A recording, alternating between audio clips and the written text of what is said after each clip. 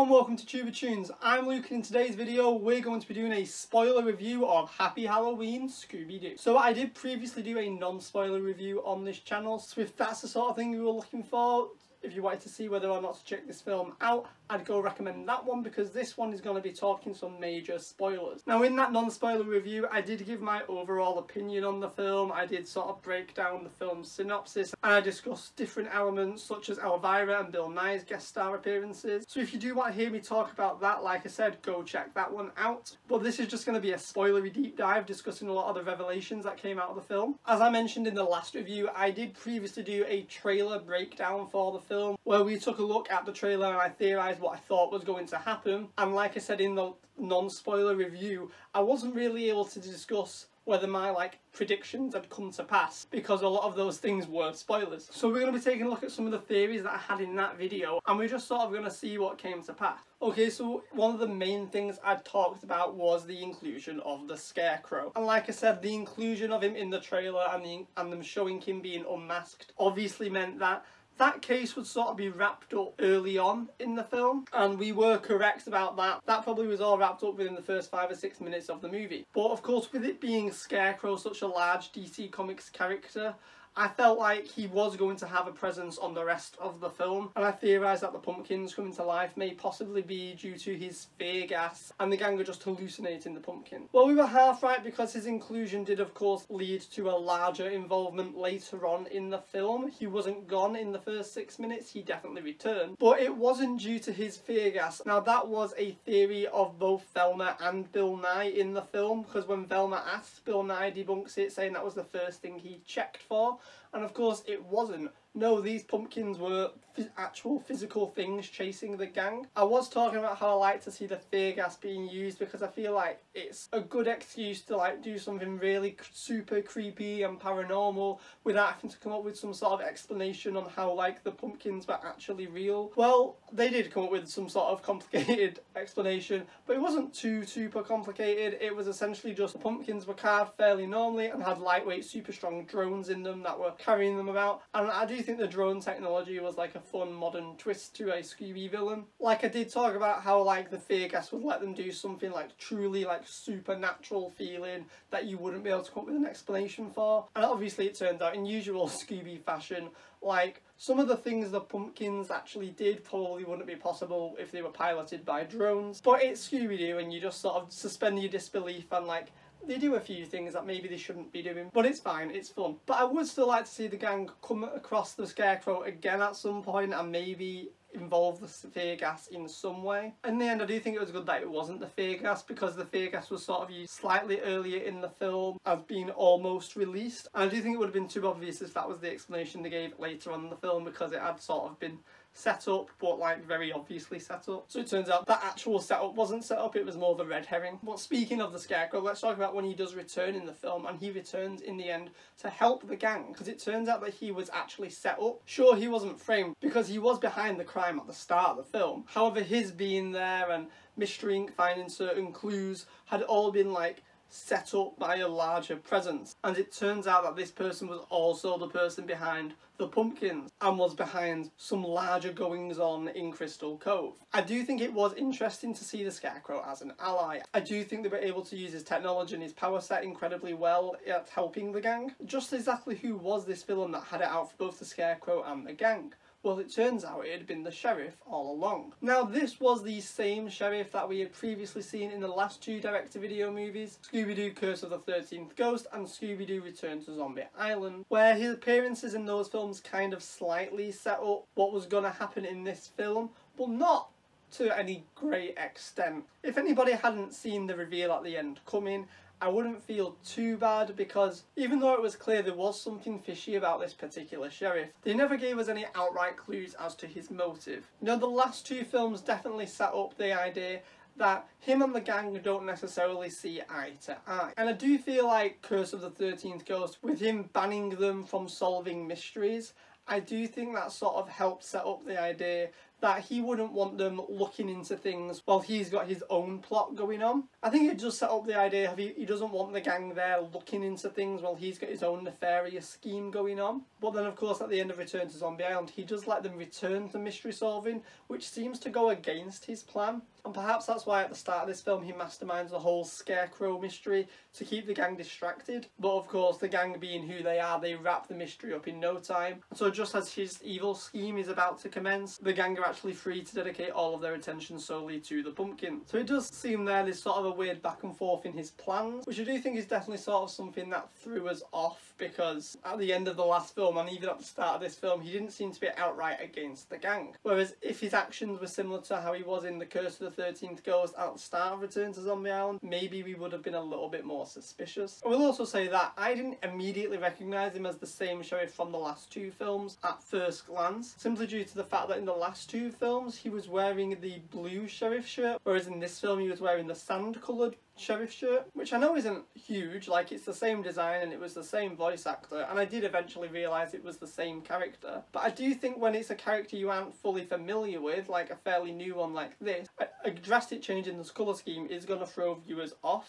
And so they don't necessarily immediately recognise him as being the same person. After all, over the year the gang have met many sheriffs and most of the time they aren't the same person. So it wouldn't be that crazy of a leap to think that this is just a completely new sheriff because we're in a new film now. I'm not entirely sure why they changed the colour of his shirt, and it's possibly due to the fact that the Crystal Cove sheriff that we are most familiar with traditionally wears a sand coloured shirt. One minor gripe with the sheriff being the big bad of this whole film is when they revealed his motive and they shown us some of the flashbacks, it was to a case that we'd never really seen or even heard of before. The Trash Monster of Scranton case was quickly name dropped at the start of the film, but we weren't really given any information on it. I don't feel like it was really there to help us work anything out. It just seems odd that they did go out of the way to include the character in the two previous films to sort of help set up this arc, when really his appearances in those films don't set much up, and the main piece of his backstory is all something that happened off screen. Of course it's not a new thing that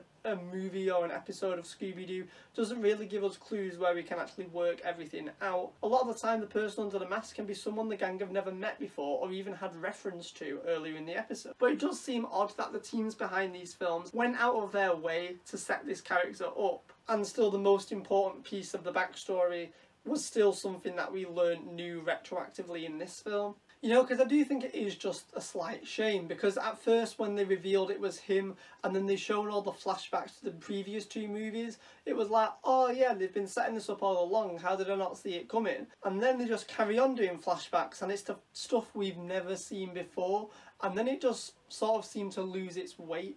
Almost. Also, when they do mention the Trash Monster of Scranton earlier in the film, it's the sheriff that mentions it, and he said it's the first time them and the gang met. But then later in the film they do reveal that he was the Trash Monster of Scranton. Well, as a viewer we aren't aware that he wasn't the sheriff during the Trash Monster of Scranton. But of course the gang are, and they don't bat an eyelid to that, because from the backstory they gave us, we're meant to believe that they caught the Trash Monster of Scranton and he served his entire sentence in prison before he came to town and posed as a sheriff. Now of course I feel like this is something that was an integral clue for the gang, and it's something they should have picked up on, because they mentioned multiple times in this film that they hadn't had a large number of interactions and he hadn't been the sheriff for a very long time. So surely one of the gang members, probably Velma, should have clocked that they hadn't actually met the sheriff back when they unmasked the Trash Monster of Scranton. But I don't think it was necessarily a great clue for the audience because we weren't aware of the timeline of all that happening. I mean, it was the first time the Trash Monster of Scranton was referenced. Maybe if they'd referenced it into the previous films as well, it might have held more weight, but that reference at the start of the film on its own wasn't really a clue for the audience. But I do feel like it sort of was meant to be for Velma.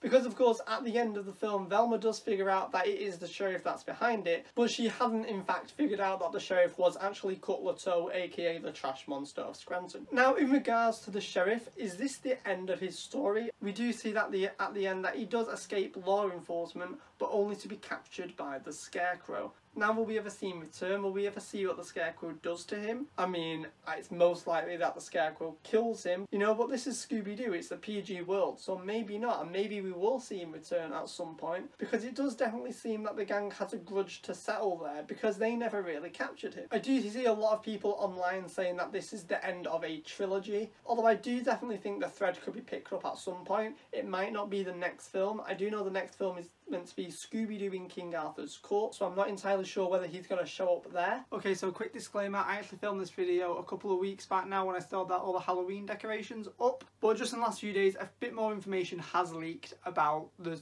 Scooby-Doo in King Arthur's Court movie. So it's not actually going to be called Scooby-Doo in King Arthur's Court, it's going to be called Scooby-Doo, the Sword and the Scoob. This is another film that's going to be written and directed by Maxwell Atoms, so it's possible that they could be carrying on some threads from this film. However, the leak plot says they go back in time to the days of Camelot. So I find it very unlikely that they can carry on the sheriff storyline when they're back in time, but maybe expect to see a continuation of these specific characterizations of the gang that Atoms used in this film, because he is in charge of the next film. Personally, I can't wait, it sounds tubular. So back to the video.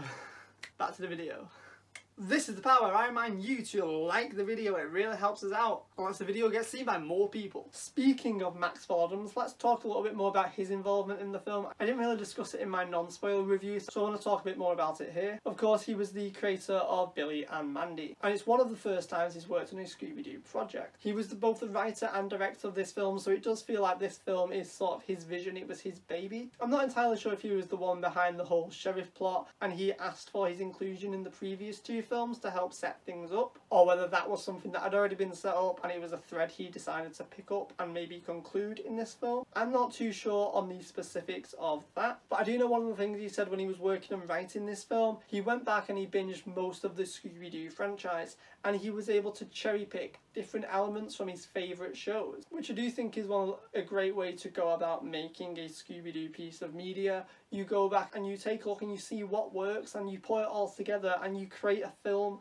that has some of the best elements from different areas of the franchise. Because you know, when you have a franchise as rich as Scooby-Doo, you don't need to go back to basics, you don't need to go back to the start and reinvent the wheel. You can create something fun and something that feels new if you take different elements from different areas. You can clearly see he had a love of a pup named Scooby-Doo with a lot of the references that are in this film. However, at the same time, he sets this film in Crystal Cove as opposed to Coolsville. I think it was just a town name and a setting that just felt more at home within this film. You know, you do still see the Crystal Cove, the hauntedest town on Earth sign that was in Mystery Incorporated. I just think it was probably overall a better, more slightly serious setting for the film. Coolsville's a fine name, but it feels incredibly cartoony. Crystal Cove feels like it could be a town that the gang do live in. I did enjoy seeing how he took the idea of guest stars, which had been previously in the new Scooby-Doo movies, in some various films over the years, and in the current Scooby-Doo and Guess Who, and he decided to make Elvira and Bill Nye basically main characters in this film. I liked how they acknowledged that they already met Bill Nye, as they had done in an episode of Scooby-Doo and Guess Who, but then I also feel like he was a big fan of Be Cool Scooby-Doo. I do feel like that show has things that are similar to his writing style if you look at Billy and Mandy. Two of the main things I think he took from that show were the personalities of both Velma and Daphne. Now, Velma isn't hugely different in Be Cool Scooby-Doo, but I do think there is a noticeable difference, particularly in the way that Kate Micucci voices Velma in that series. Kate Micucci, of course, did take over as the voice of Velma when working on Be Cool Scooby-Doo, but she has also since voiced her in many of the direct-to-video movies. And it is only subtle, but her Be Cool Scooby-Doo version of Velma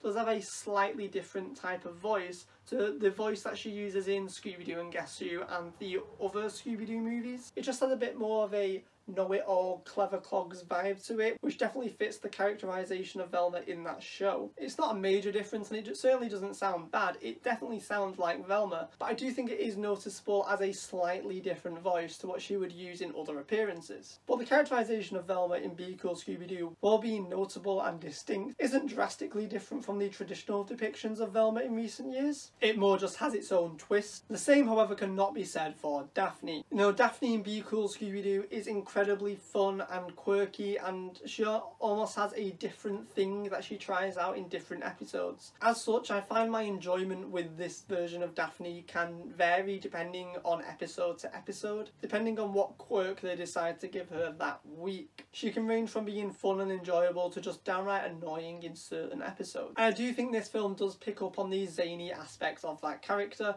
but I do think it was in the sort of fun, enjoyable way. I definitely liked her role in this film. There was only one or two lines where I do think maybe they took it slightly too far, but it certainly never reached the level of hand puppet annoyance as it did in certain episodes of Be Cool, Scooby-Doo. I did think it was interesting to see Daphne have a slightly larger role because of this characterisation in this film. Since this film is following on from Curse of the 13th Ghost and Return to Zombie Island, it's odd that she seems to be acting completely different to how she acted in those films due to the fact that they chose the Be Cool Scooby-Doo characterisation of her. Now, the Be Cool characterisation of Daphne, I don't hate it, but it certainly isn't my favourite version of Daphne. Yeah, it's one of those things, when they were making Be Cool Scooby-Doo, the creators of that show decided to disregard everything apart from the original series, which is certainly something I wasn't overly keen on. I think it's something that's certainly understandable when you're dealing with a big franchise like Scooby-Doo that has so many years of history.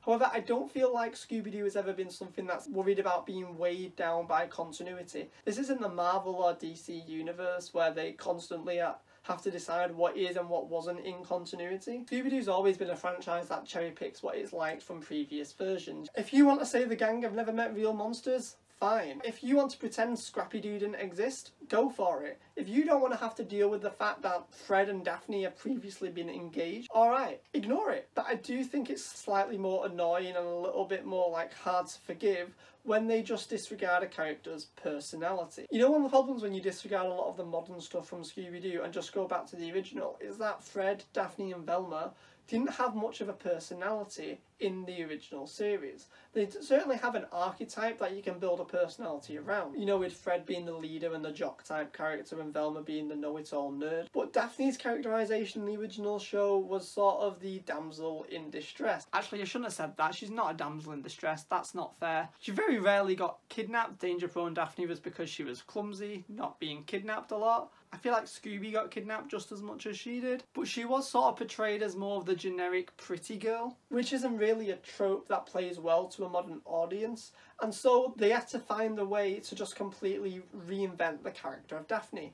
But the problem is, that's been done before, multiple times. You know, her character was actually rewritten almost in the 80s as the character was pushed into the centre of the show and she was given a more leadership role. She was always very inquisitive, she had a woman's intuition, very resourceful, and was made so that she could stand up to herself, as well as focusing sometimes on her crush on Fred. The modern version of Daphne is fairly well rounded, and maybe more so than Fred and Velma, who largely seem to have stayed within their nerdy and jock tropes. There's been a lot that's been done with Daphne over the years, and to disregard all of that just because you only wanted to rewatch the original series can sometimes feel like a shame. And I think that's why a lot of people are so resistant towards the Be Cool Scooby-Doo version of Daphne. She's not a bad character, she just doesn't feel like Daphne. And the inclusion of this version of Daphne in this film was definitely something that made me stop and go, oh, what? At first, but I do definitely think that it was this version of Daphne at her best and not at her more annoying. Maxwell Atoms definitely pulled things from like so many different areas of Scooby-Doo. Of course, just the inclusion of Scarcrow is acknowledging that the Scooby Gang live in the same world as Batman. As much as I'm complaining about this new version of Daphne, I do think she really worked well in this film and I did find her really fun and entertaining. I just felt like I wanted to express my opinions on just the idea of there being a new version of Daphne, as I never felt like there needed to be. Overall, I really like this film. In fact, I think it's quickly becoming one of my favourite Scooby films. I think it's definitely put itself in the top 10 already. And it's definitely going to be a Halloween staple that I definitely want to watch every year. But I'm probably going to enjoy rewatching this many times more. You know, after the somewhat disappointment of Curse of the 13th Ghost and Return to Zombie Island, it's great to see that these direct-to-video films are back on form. You know, this isn't just a good one, this is a really great one that I definitely am going to rewatch a few times. I don't really have any more spoilery thoughts to say. There was a few things, there was a few jokes at the end like a fun little reveal with Elvira and her wig, but there's not really much to talk about there. It was just a fun joke. Alright guys, thanks for watching. If you like this video, please give it a like, and if you've not done so, hit that subscribe button, ring that notification bell to be notified the next time a video's out. If you haven't already seen my non-spoiler review of this movie, go check that one out. And if you want more Halloween Scooby-Doo themed videos, I recently did a Myth Behind the Monsters Halloween special where I took a look at Dracula, Frankenstein's monster and the Wolfman. Alright guys, thanks for watching. Cheers. Thanks for watching Tube of Toons. If you want more from the channel, hit subscribe. If you want to keep up to date with what's going on, follow us on our socials. Hope you liked it. Cheers.